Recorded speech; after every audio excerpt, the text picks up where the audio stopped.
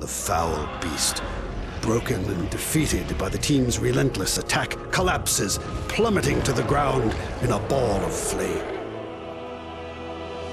With their final foe defeated, the pupils, nay, heroes, gather together and celebrate their victory. The huntress slips back into the shadows, wondering what dark secrets the castle may yet hold. The monk meditates over the carnage that has been wrought, and then turns to his companions and laughs aloud with them. The squire raises his fist to the sky and realizes that the purest form of strength is the willpower to do what is right.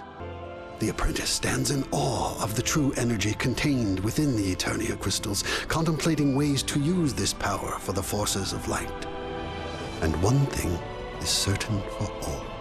The realm of Etheria is now protected by a new generation of legends, and the old ones will not see the light of day under their watch.